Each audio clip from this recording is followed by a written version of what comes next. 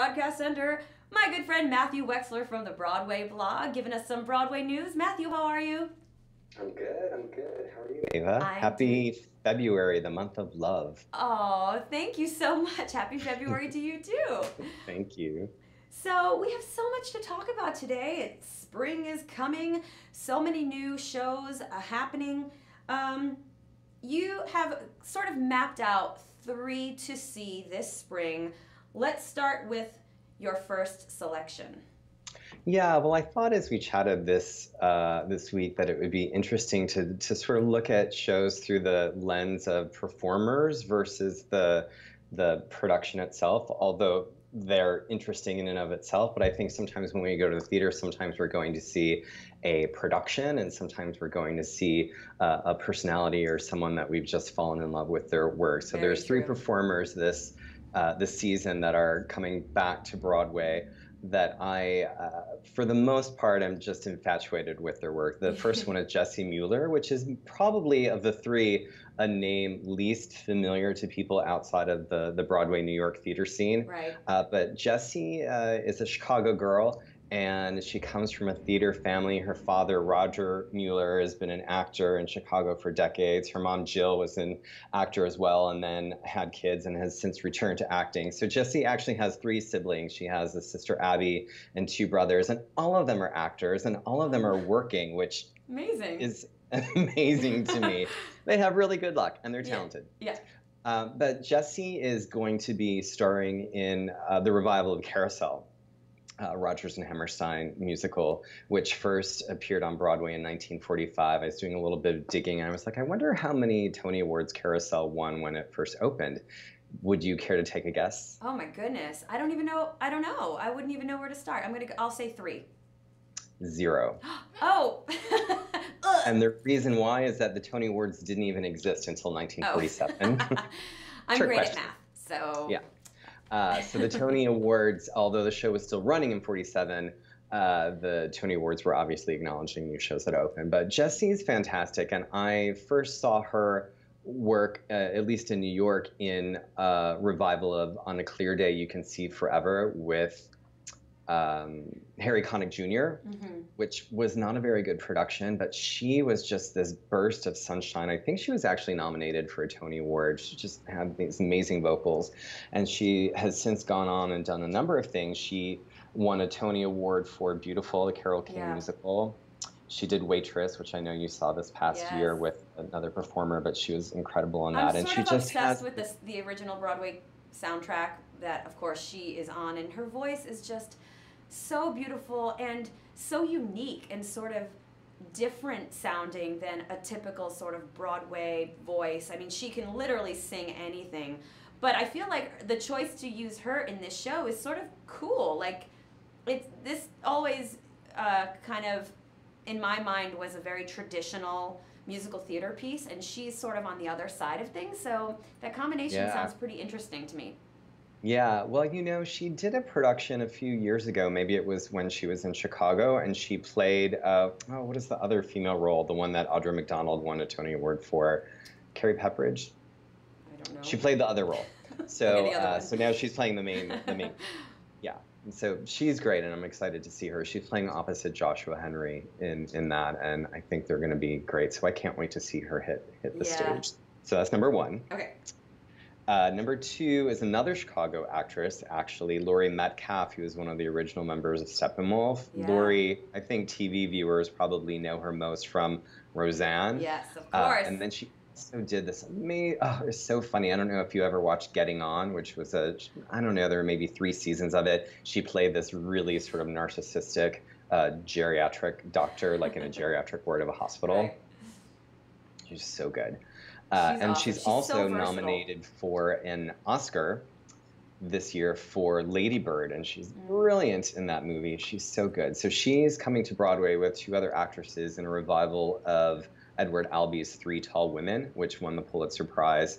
It's a little difficult to describe this play. It's basically 3 women at 3 different ages and sort of their interactions and their individual courses through their lives. But I guess she's tall. I don't know how tall Laurie Metcalf is. I do know she's a great actress, and what I love about her is that she is kind of like a hot wire. I first saw her actually when I lived in Chicago. She was doing a play at Steppenwolf called My Thing of Love, which eventually moved to Broadway for a short-lived run. It's kind of this modern contemporary drama, and she was swinging around this oar, kind of like batting up the stage. So she's a live wire, and you never quite know what you're gonna get from her. She's a very spontaneous, kind of combustible actress. So I'm excited to see her in this production. Yeah, I agree with you with her. Everything she does is exciting. I feel like she's so versatile. She really is so genuine in her roles, and you mentioned she's great at accents. She's great at these sort of character-y roles, but she really is so believable. You just forget the separation between the actor and the character with her. I agree. There's this level of, and I'm sure it's rehearsed, but it is a tribute to her acting, this level of kind of raw spontaneity that you never quite know what you're going to get from her. Last year, she actually won a Tony Award last year for A Doll's House Part 2, which was this terrific sort of extension riff on Ibsen's A Doll House, sort of what happens after Nora leaves and she comes back. And it's a very, very funny play, and she was really spectacular. So I think she's going to be something to see in this production as well. So cool. Yeah. And then the third, we talked about this production the last time we spoke, and this is a really, everyone loves this guy. Nathan Lane in Angels in America. Let's talk about this, because everyone knows him as this comedian. He's so funny, and Angels in America being such serious subject matter in some ways. Yeah, it really is. I mean, I think when I was thinking about who I wanted to touch upon in terms of performers, and we quickly talked about Angels in America last time, but I started giving it some more thought. And Nathan Lane, I mean, it's miraculous. The guy has done this. I think it's going to be his 22nd Broadway show. God, that's insane. That's a lot of Broadway shows. Yeah, that's a lot of Broadway shows. Yeah. How does and that, to your anyone point, have time? many of them have been musicals and comedies, and I've always said that the mark of a truly good actor or actress is somebody who can play comedy because they understand timing and they understand relationship and they understand the context of the world of a play. So I think oftentimes comedic actors don't get the credit where credit is due. And the same thing goes for the Oscars and comedy films. Oftentimes those performances in those films don't get the acknowledgement that kind of a heavyweight film might get. So Nathan has won Tony Awards for the producers, and a funny thing happened on the way to the Forum. But he did this role at the National Theatre in London and got raves for it, and he's playing the role again when he comes back to New York City. And Roy Cohn was this visceral, really son of a bitch, if I can use that word. I mean, he's a really challenging attorney.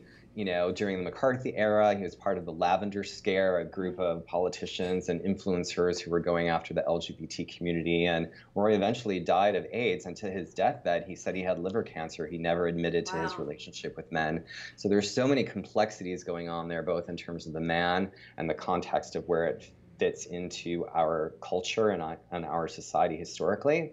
And I think he's going to be great. I saw Nathan in It's Only a Play a few years on Broadway, which was a revival of this Terrence McNally play, which was okay, but it was that performance where someone really kind of transcended the material, and I just thought this guy is really something magical. So I'm excited to buckle in for that show. Yeah. If people are interested in coming to New York to see it, you should know that you can it's 2 parts. It really is, it's epic. And each part is so many hours of theater. Yeah, it's a lot of hours. Yes. So, get some coffee. Pack a snack.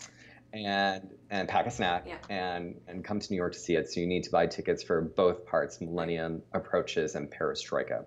And you'll be committing to probably 7 hours of theater. Brilliant theater. Yes. But 7 hours, nevertheless.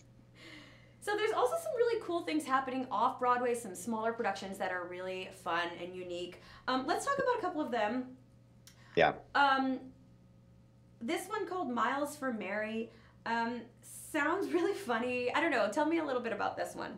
Yeah, so I saw two shows in the past week that are running through the spring.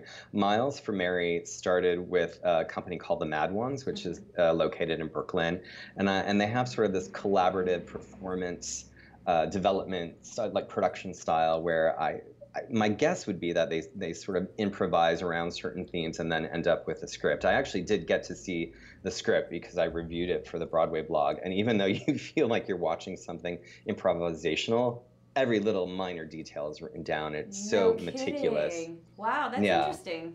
Yeah. And in short, it basically takes place in this high school teachers' lounge in Ohio in the 1980s. And Right. it's a group of teachers and guidance counselors who are pulling together a marathon to raise money for Mary. Mary was probably a student who passed away and by some demise, and it's sort of to honor her. But for anyone that's ever sat in any kind of meeting in an office or a school or whatever the case may be, and you have to deal with personalities, this sort of explodes that idea in a really funny and also a very touching and kind of heartfelt way.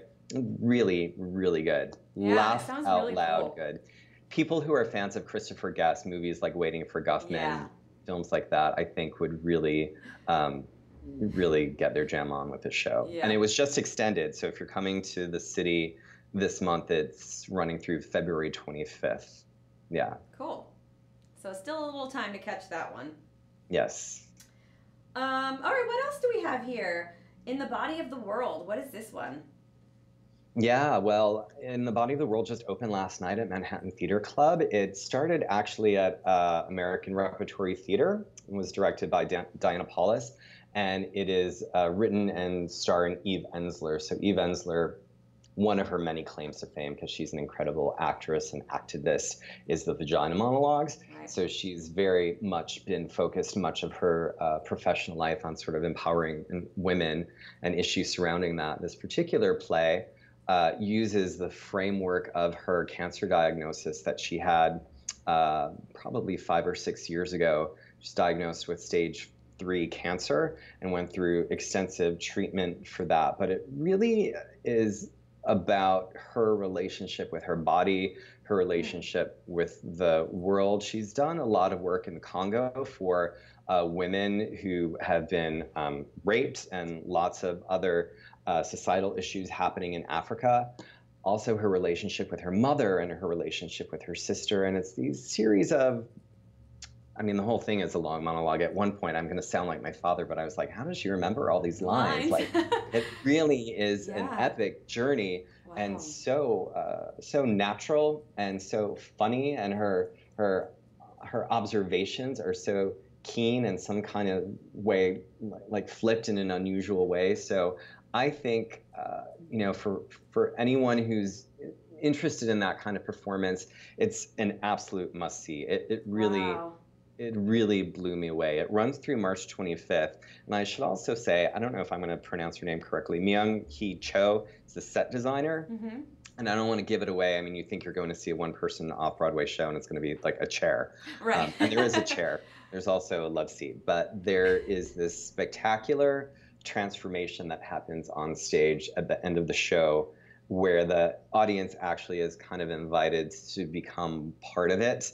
I know that sounds so Wow. cryptic, but if you can come to New York and see it, you'll understand what I mean. Or my review will be live tonight on the Broadway blog, and you can read that. I'm not going to give it away, though. It's Perfect. definitely Yeah, no soon. spoilers. No, I love Yeah. this. I love getting recommendations for things like this because usually one-person shows are just this kind of enigma to me. I always wonder, what is that experience really going to be like? There's a lot of sort of cliche things that people do in one-person shows, but it sounds like this is really unique and really powerful, and I definitely appreciate the recommendation on this one. Yeah, I think there's a parallel too between Angels in America, which won the Pulitzer Prize, and Eve's show.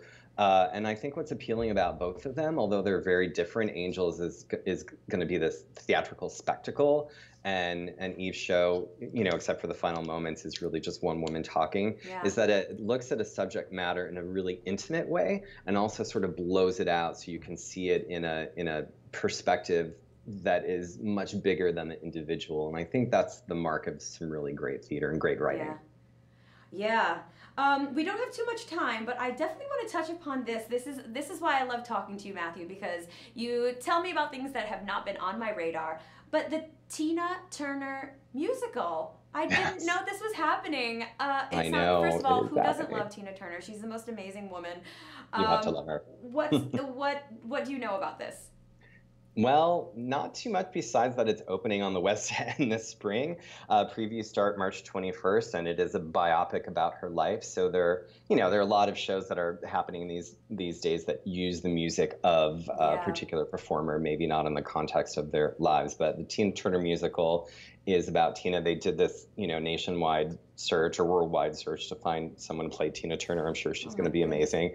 So big shoes to fill, though. I mean, huge shoes. Well, Jessie. It's a much different kind of performance. I was just thinking of Jessie, who won a Tony Award for Carole King. True. Yeah. Very, very different than Tina Turner, but challenging nonetheless. And still sort of like to have to play a performer who is still alive.